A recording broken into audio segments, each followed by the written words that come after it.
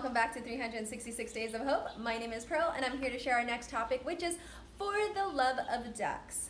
Now, if you have not ever been around ducks much, they're very unique. And I say unique because they have their own quirks and personalities. But one of the things that make them such a beautiful animal is the fact that they are extremely loyal to their mate to a point where they are willing to sacrifice their life for their mate.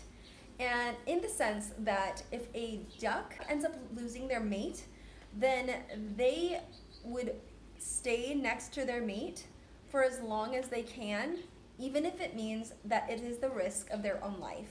So I saw this video that really just moved me emotionally because of the love it had for the duck. And I don't know, I think some people had probably seen it. I wasn't able to find it again, unfortunately, to try and put a little video here to show. So there was this duck that stayed next to its mate. Its mate had gotten frozen over in a lake, and now whether the duck was actually its spouse or not, I'm not sure, but apparently this duck believed it was, and it had a lot of little ducklings with it. And so this gentleman came and swooped up all the ducklings, even swooped up that duck, but that duck refused to leave its mate's side. It actually, even after it had been rescued, it escaped and flew out just to be with its mate and was willing to freeze overnight just to be with them.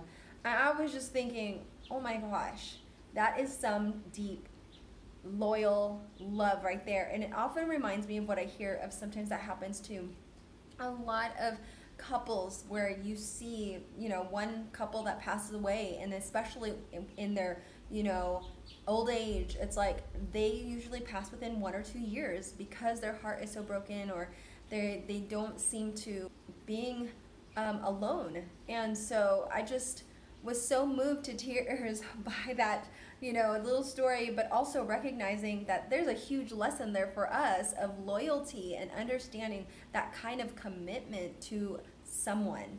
I kind of love what this one phrase that this radio station would say, if you can't find good people, then be one. And I think it goes to the same thing. Like, if you grew up not understanding loyalty, then be loyal. If you didn't have a good example, then be the good example.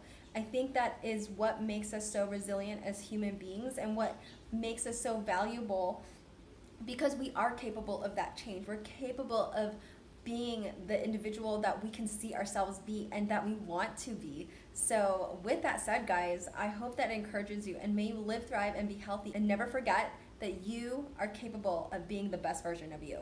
Take care, guys. Bye.